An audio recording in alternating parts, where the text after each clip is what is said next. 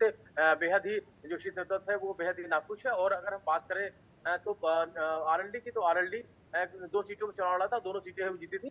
और ये भी चर्चा है कि 10 सीटों में से 1 सीट है वो आरएलडी खाते में जा सकती है, मीरापुर की सीट है वो आरएलडी को मिल सकती है, ये सूत्र रूप से खबर मिल रही है। हालांकि वही निषाद पार्टी की तरफ से भी कहा जा रहा था कि उनको भी वो भी 10 सीटों को चुनाव में शामिल होंगे, लेकिन अभी फिलहाल जो जानकारी मिली निषाद पार्टी को, फिलहाल अभी कोई भी सीट मिलने की बात सामने नहीं आ रही। फिलहाल देखना होगा कि सीट नेतृत्व क्या तय करता है, क्या संयुक्त लोगों को 10 सीटों में से कोई सीट मिलती है या नहीं मिलती, लेकिन फिलहाल अभी जो जानकारी मिल रही है लेकिन रवि 9 सीटों पे ये जो एक ये जो रणनीति है कि आरएलडी को 1 सीट देना, निषाद पार्टी को कोई भी सीट नहीं देना बीजेपी के द्वारा, फिलहाल तो ये सूत्र है, अभी स्पष्टीकरण होना बाकी है। लेकिन अगर ऐसा होता है तो इसके पीछे की रणनीति क्या समझी जाए, क्या इसके पीछे की उस फॉर्मेट को समझा जाए, क्या वजह रह सकती है?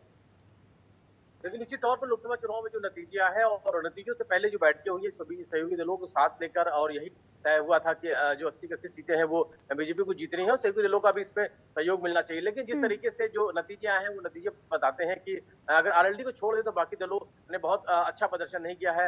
हालांकि अपना दल का भी प्रदर्शन ठीक रहा है, लेकिन उसके अलावा बसपा और निषाद पार्टी का जो प्रदर्शन था वो निराशाजनक रहा, ऐसा कहा जा सकता है। और आरएलडी ने हालांकि 2 सीटें जीती थी और आरएलडी में बहुत सारा भरोसा था, क्योंकि पश्चिमी उत्तर प्रदेश में आरएलडी मजबूत मानी जाती है। और जिस तरीके से अब मीरापुर सीट की बात की चर्चा हो रही है, तो जाहिर है कि कहा जा रहा है सूत्रों से कि आरएलडी की को जो एक सीट है मीरापुर की मिल सकती है, लेकिन वहीं निषाद पार्टी है, बाकी दलों को लेकर अभी कोई जानकारी सामने नहीं आ रही। हालांकि ये जानकारी जरूर मिल रही है कि 9 सीटों पर बीजेपी अपना प्रत्याशी उतार सकती है और वही एक सीट को आरएलडी के लिए छोड़ा जा सकता है। जी ठीक है, बहुत शुक्रिया।